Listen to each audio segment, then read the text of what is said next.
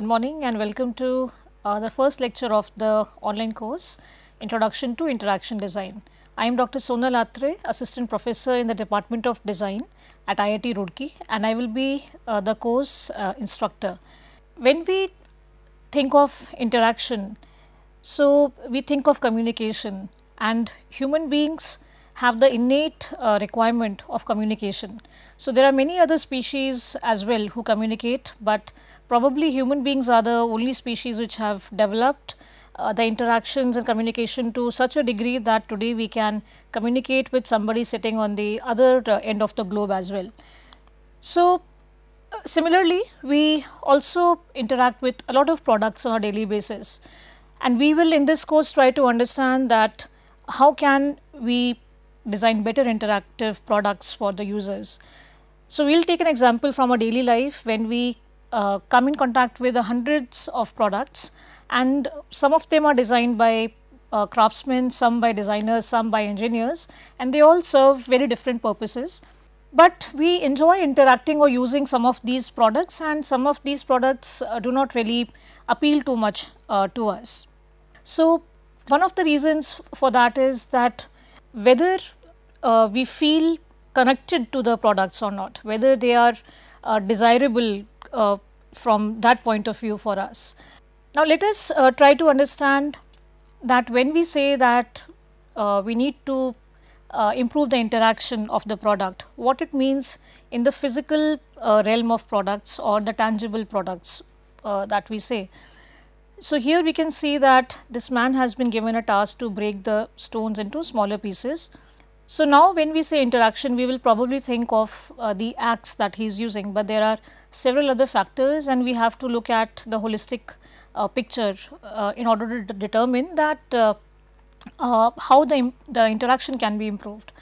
So, we can see that the first probably the step would be to see whether he is healthy, his body is healthy and he is not suffering from any major ailments.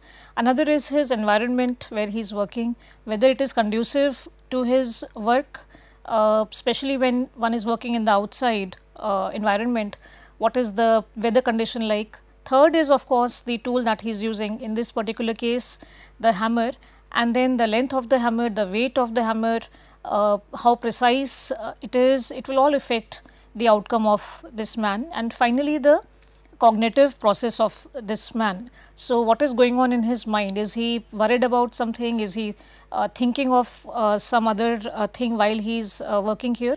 So, all of those things need to be considered in order to design a better system overall for us to be able to improve the outcome of this exercise. So, similarly, we can see in the area of digital communication. Now, if this is a website that I am browsing to purchase, for example, a bicycle, so you can see that how the information has been spread really haphazardly on the website, and it will probably be very challenging for me to locate, identify a particular bicycle. And on top of that, if I need to compare it with some other bicycles or check its features, I may have to spend a lot of time figuring out where to locate that particular button icon, so that I can continue researching or further exploring this particular product. Now, a view that we took of the previous example where the man was breaking the stones. So, some of those points probably will not be applicable in the same sense as it was in the previous example.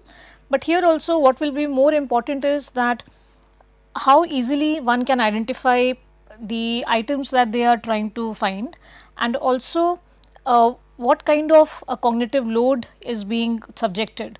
So, here it means that how difficult or easy would it be for one to achieve the aim that they initially intended to achieve. So, what is interaction and why does it matter in design? So, interaction design is a multidisciplinary field that focuses on design of interactions for human use with the computers, and over time human computer interaction or HCI has expanded not just from the computers, but now to the overall information technology area. So, it has sort of embedded itself into our lives, and it becomes important to ask that how will this interaction be improved, or we can also say that how do we optimize the user's interaction with a system or a interactive product.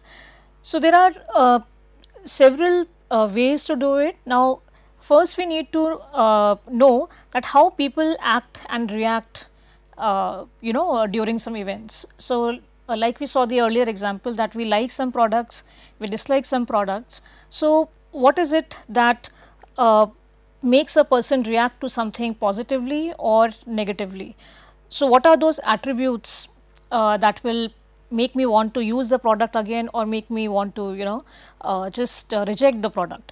The second point is that what are people good and bad at? So, we all have our strengths and weaknesses. So, how can this interaction that we are designing, how can that enhance the strengths, and how can it also help one to overcome the weaknesses? So, the weak areas can also be strengthened. And finally is getting people involved in the design. So, of course, without people, without their input, this whole exercise would be incomplete. So, we need to involve them from the initial stage, so that we are able to identify the problems, so that we can come up with possible solutions. Now, a goal of interaction design, we can say, is that ultimately we want to create very engaging, immersive user experience for the users. And for that to happen, we want to, and we need to understand that how emotions work. So, we all are emotional people. So, we feel affectionate towards our family, our friends, our pets. We also feel emotionally attached to even some inanimate objects. So, they may be lifeless objects, but they still may hold a lot of emotional value that we can't get rid of them. For example, a grandfather's watch or a chair. So, we can see that even products can bring out that feeling in us, and these feelings of emotion have many ways that we bond with them. Few of them are that the product is aesthetically pleasing. So, whether it is visually pleasing. So, whether if it is visually pleasing, it will make the product probably more desirable for us to use. So, here for example, we can see on the screen that there is this juicer by LSC, and it may not be the most functional or utilitarian product, but it is very aesthetically pleasing, and that really people enjoy purchasing and keeping it on display.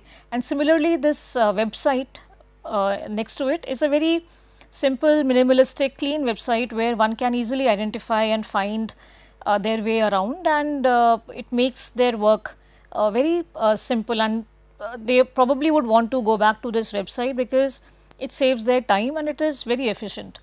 And also how the product, what is its story, how does it fit into the human experience, because we all have a story, and if the product can speak to us in the language we understand, then it makes a very good bond between the two of us. It could be a digital or a physical product. And finally, we also cannot ignore the business side of it. How will it be marketed? How will it be manufactured? Which particular process we will be using to design it? Will it fail? How can we ensure it does not fail? So, all those things are also important. How can we ensure it reaches a lot of people? It is accepted by a lot of people. So, all those are also goals of interaction design. So, when we think of a good interactive product, so many companies and products probably come to our mind. So, one of them is Apple, and Apple is known to come up with products that are aesthetic, that is visually pleasing, and they are also very functional. And at the same time, the company also ensures to offer a very positive experience to the users, as we can see in the image, that at the store, Apple store, the users are exploring the product, they are checking out the functions, and they are free to play around with the products. So, it will also help them identify the best product for them, that which one will best work for their requirement. And similarly, we can see that how Apple also caters to people from all types of preferences.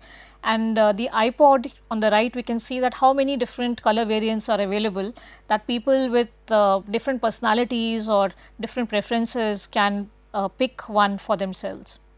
So, who is involved in interaction design? So, who are those people who come up with these interactive products and services? Now, this is of course not a one-man job, it will be a teamwork, and depending on the problem, the size of the problem, the domain of the problem, so the team members will vary. So, for example, if we are working to design a healthcare application, so in that case we will need a graphic and interaction designer, software engineers for coding, and maybe some AI experts who can design an app which can predict certain things. Then we will need healthcare professionals who can guide that what needs to be solved, what needs to be found out, what could be the solution, and so on. And also somebody from the background of ergonomics if we are dealing with, say, a physical issue or a physical health related product application. Now, what is human computer interaction?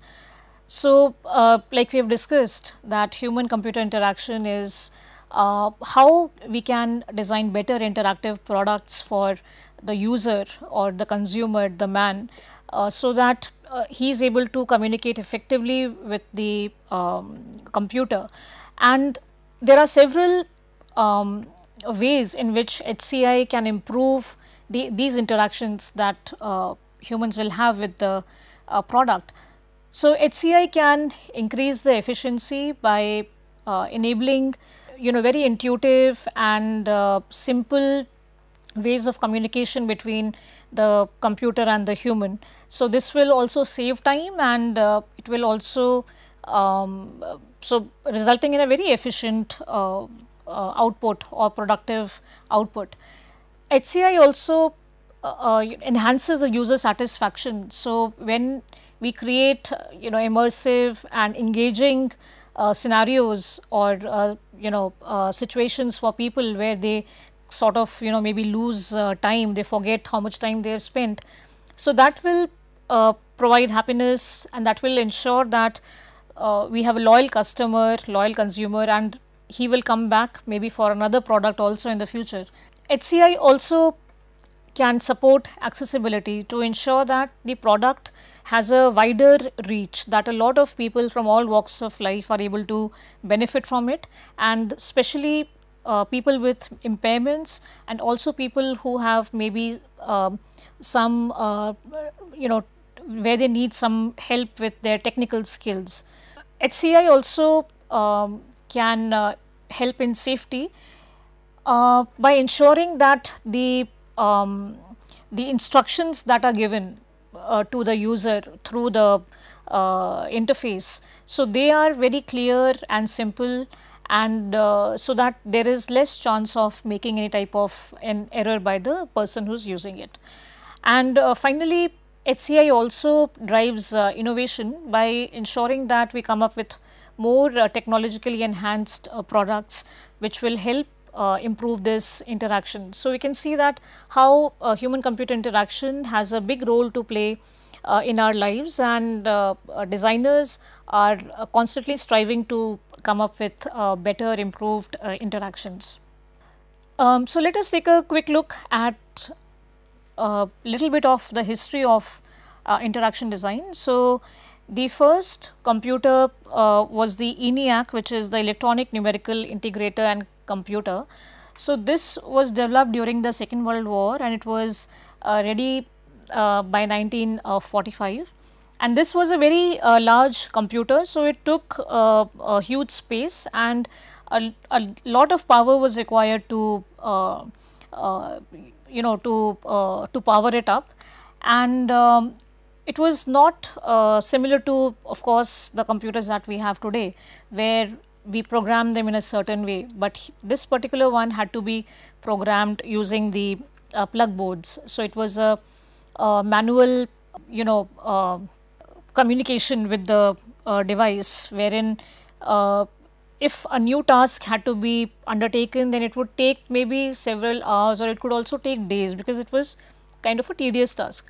Now, the purpose of ENIAC mainly was in the area of ballistics. So, since the World War was going on, so there was a need to find the trajectory of the various weapons, because the trajectory is determined by many factors like wind speed and environmental factors.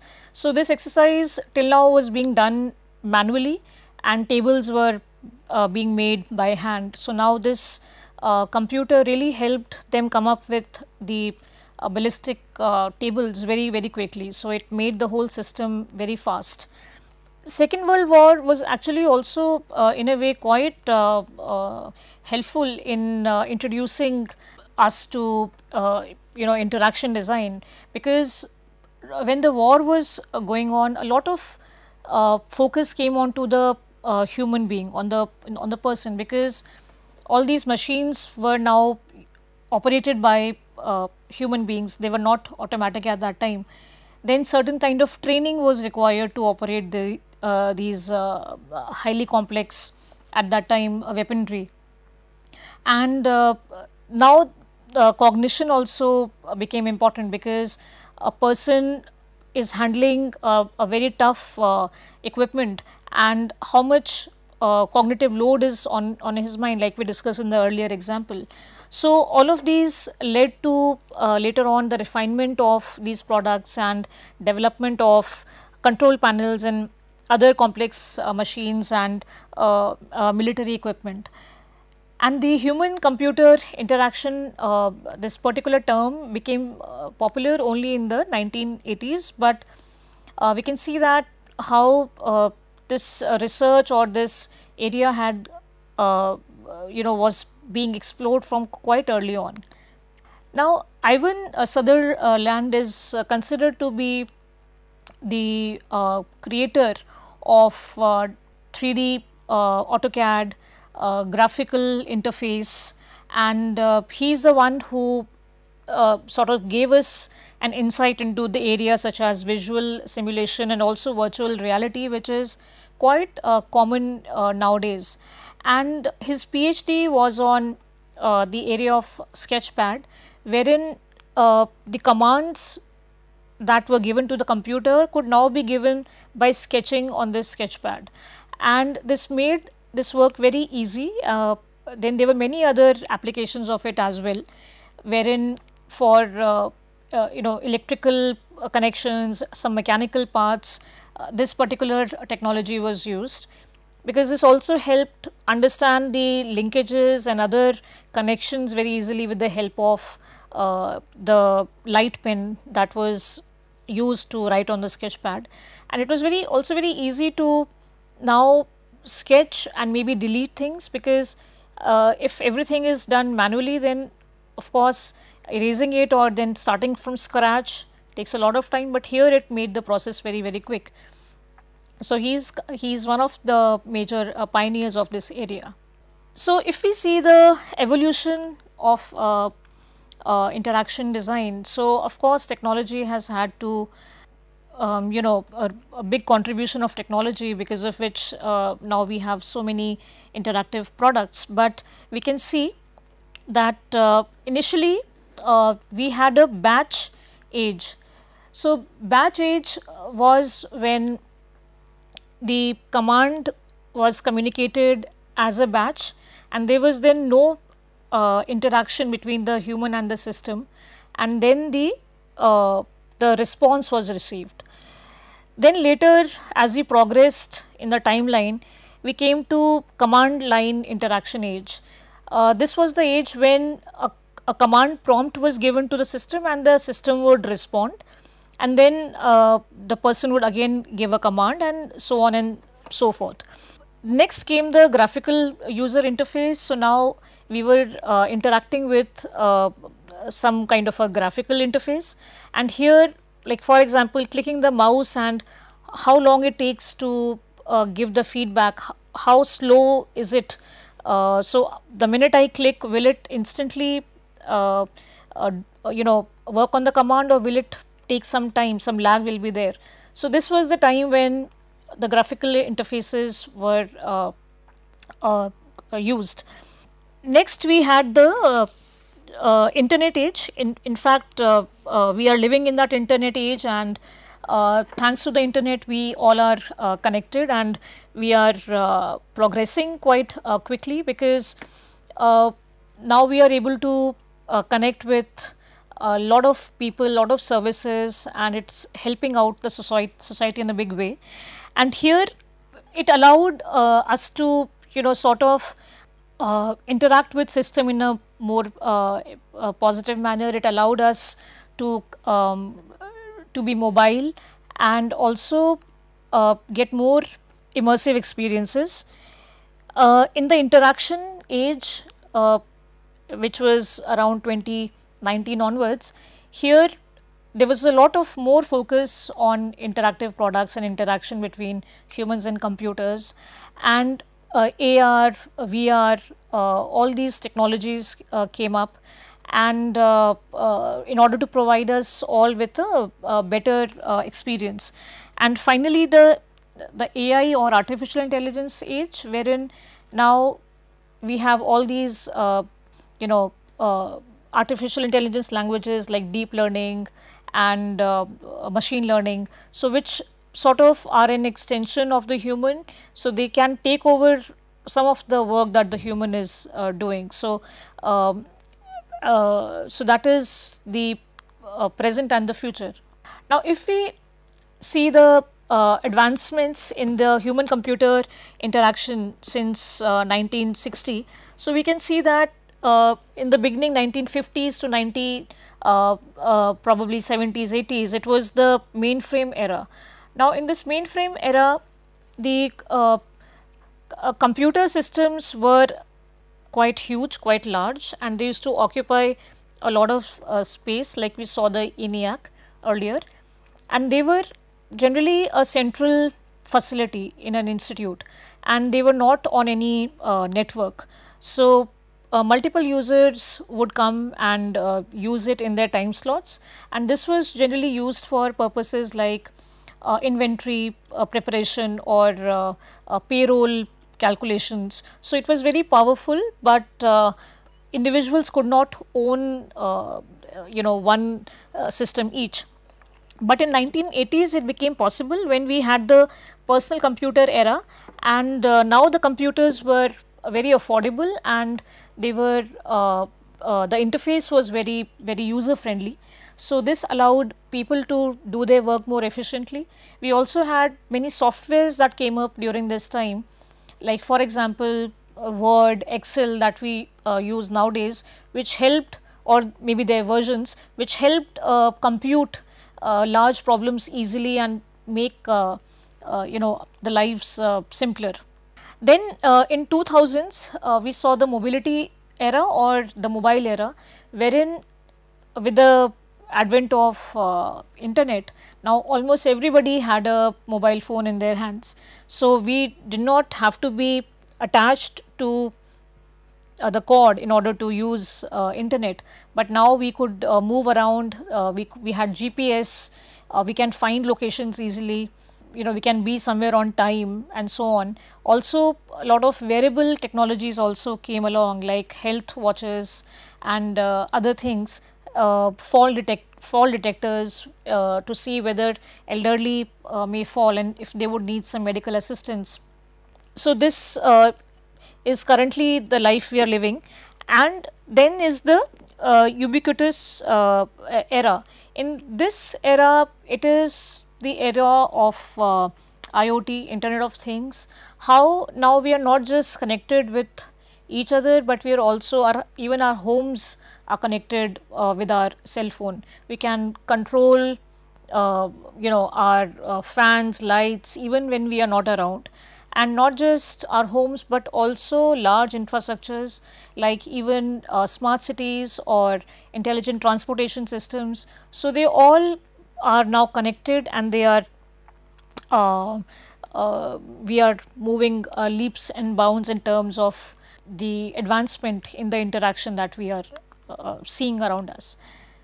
So, if we see a simple example, here we can see the evolution of interaction in telephone devices, and we can see how initially the telephones were they came equipped with the rotatory dial, and later, of course, identifying the problem of or challenges that what if you miss a number or dial a wrong number, then you have to repeat the exercise again, or many other problems probably.